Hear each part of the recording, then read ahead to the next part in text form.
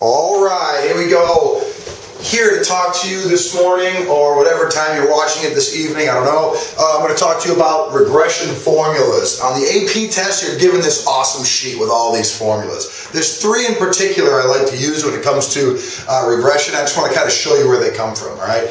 Initially, this is the big mama. This is the form that all your models will be in, which is kind of like the old y equals mx plus b. I'm going to talk about that. Here's your formula for slope, and here's your formula for getting the y-intercept. I'm just going to kind of show you where those things come from. So let's start with the big guy. This is the guy that we have to get all of our models to kind of look like. So think back when you were, in Algebra 1, and remember Algebra 1, like, when am I ever going to use this? Well, actually, here's an example of when you're going to use what you learned in Algebra 1. You're going to create a model, make predictions, and all this stuff, find residuals. It's going to be fun. So here's the first formula. Ready? Here we go. This guy is simply derived from our old friend y equals mx plus b. You remember this formula when you were younger. Y equals slope, x plus intercept. But the interesting thing about this formula is if I was going to give you an equation to plot, what would you do? So for instance, if I gave you this problem, plot the line y equals 1/2 x minus 2. Well, I know exactly what you do. Most likely you'd say, all right, let me look at the Cartesian plane. I'm going to go down to the y-intercept, put a dot there, and then I'm going to put in a slope of 1/2, which is not 4, it's like right around here. So it's going to go over 2, up 1, and it's going to go here, 1/2. And there's my line. So the first thing you actually did was you went right to the y-intercept. And then from there, because that gives you the location, you're like, well, now where do I put this line? Well, this is exactly what we do as statisticians. We say, since we start there, let's just see where we start. So it's reversed. Instead of writing it like this, it's written in order that is actually what you do when you graph it. You say, all right, we start here, and then we change by this much.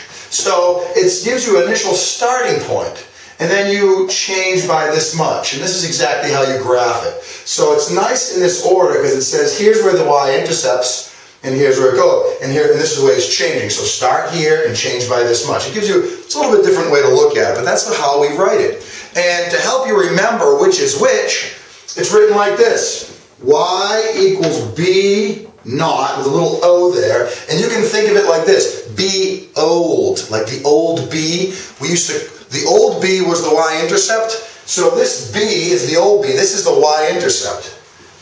Plus b1, now we're calling m b1x. So b1 now is your slope. It's how much, for every increase in 1 unit in x, how much y is changing for each increase of 1 unit of x.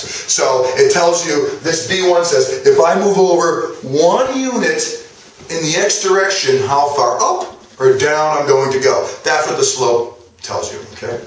So remember, this equation is y equals intercept plus slope x. All right, that's what it means.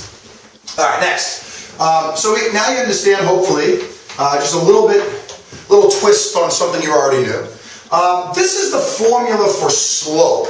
The slope of the line, I discussed it in a previous video, is simply r times the standard deviation of y over the standard deviation of x. Let me explain what that is. Remember, when you're doing regression, you have a bunch of ordered pairs, meaning a bunch of x, y values, things that are tied up together, like, diameter of the tree, height of the tree, like diameter of the tree trunk, height of the tree trunk, then diameter of another tree, and that tree's height, diameter of another tree, and that tree's height. So they're pairs, they go together. Look at me! But if you look at those pairs, remember what you have is you have an x list, and you have a y list.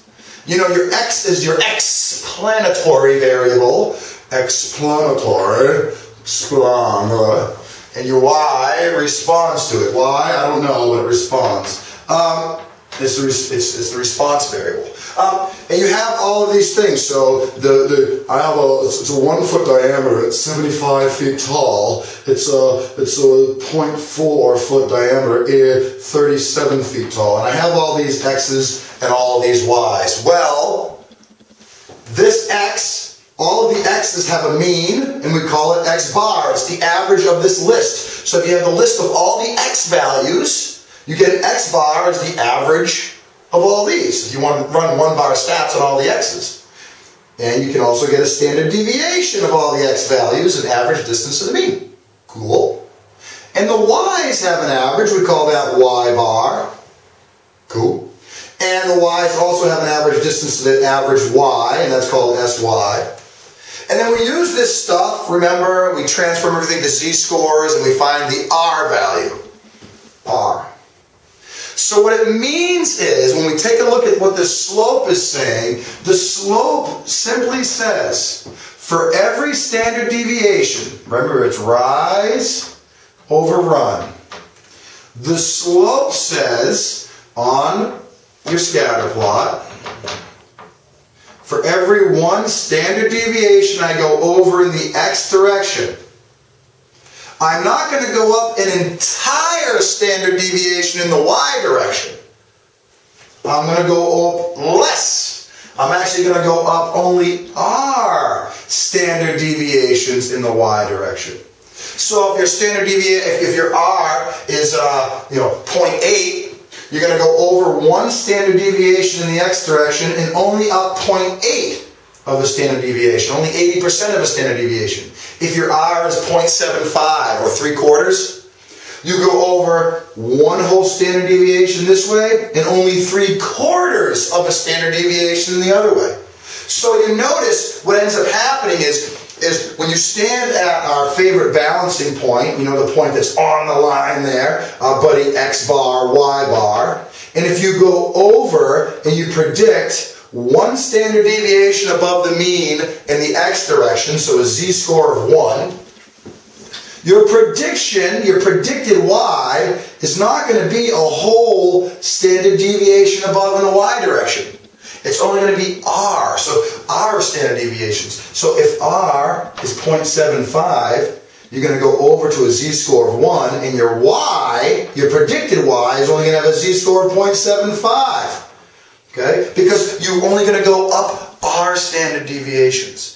Okay? So you go over 1 standard deviation in the x direction, you go up r standard deviations in the y direction. If you go over 2 standard deviations in the x direction, you're going to go up r standard deviations. So if you're going to predict you're going to make a prediction for a value that's 1 standard deviation above the mean in the x directions, its prediction is only going to be 0.75 standard deviations above the mean in the y direction. If you take a point that's 2 standard deviations above the mean in the x direction, the predicted y is only going to be 0.75 plus 0.75, only 1.5 standard deviations. So if I go 2 full standard deviations, I'm only going to go up 0.75, 0.75, or 1.5 standard deviation. So a z-score of 2, an x value as a z-score of 2, is going to correspond with a predicted y value with a z-score of 1.5.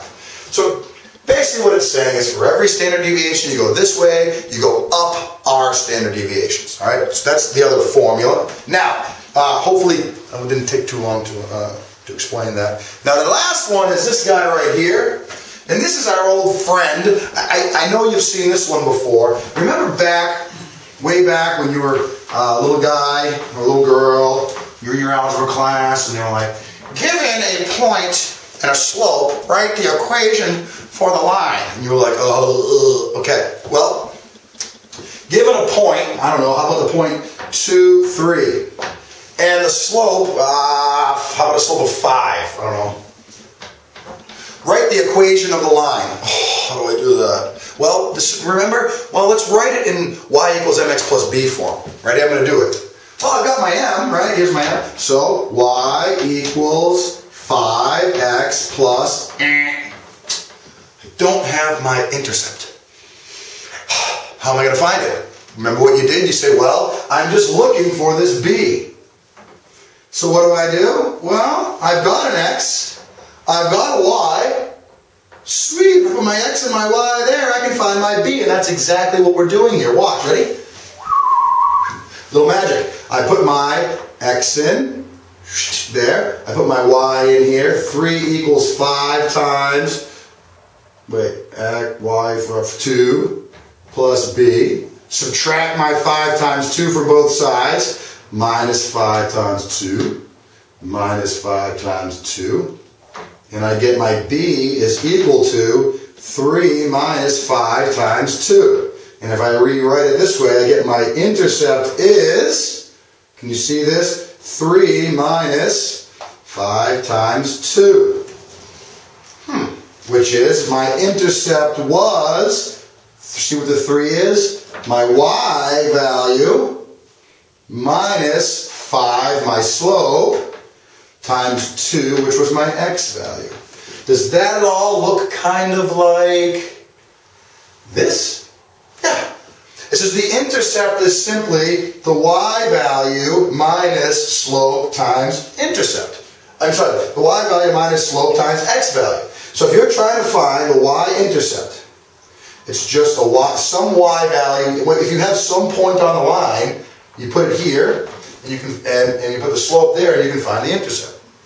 So generally, when you're going to use these formulas, you're given summary statistics of the bivariate data, meaning you're given the standard deviation of the x, the standard deviation of the y, the r value. You use that to find your slope, b1.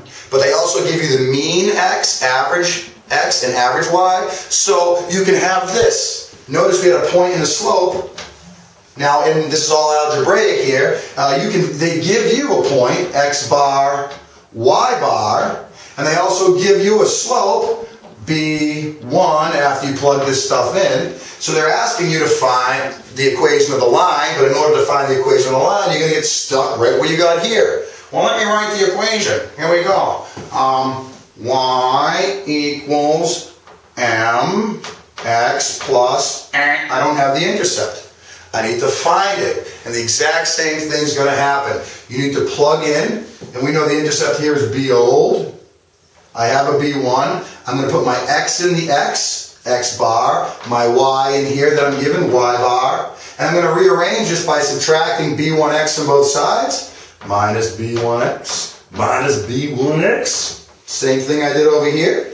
And when I do that, I end up with y bar, average y, minus b1x equals b naught. Woo! So, b naught is simply, I forgot to put my little x bar on there. So, because you're given the summary statistics, again, you're given a point and a slope. So you do the same thing you did in Algebra 1. Just manipulate it. And that's what's nice is the formula they give you in the formula sheet is they're going to give you this information. Generally, you're going to have the summary statistics, and they're going to give you, and you got to make sure before you go and build a model that it's straight enough. So it has to say that the residuals plot is random-ish or it's straight enough. But they're going to give you all of this stuff. They're going to say, well, x bar equals this, sx equals this, y bar equals this, sy equals this, r equals this. And you're going to use all of this information to write the equation. Well, here's the equation you're going to write. You can write it out just like this. You just need something here and something here. Well, how do you find b1? Use this formula. Take your r, sy, and sx and put it in here and get your b1. Check. Then how do you find your b naught? Use this formula. Use your y bar, x bar, and then the b1 you just got from that formula, and then you've got your b naught. Put it in there, check, and then you've got your model. Okay? Make sure you put the hat for the predicted. Hopefully that helps you understand where these formulas came from. Good luck.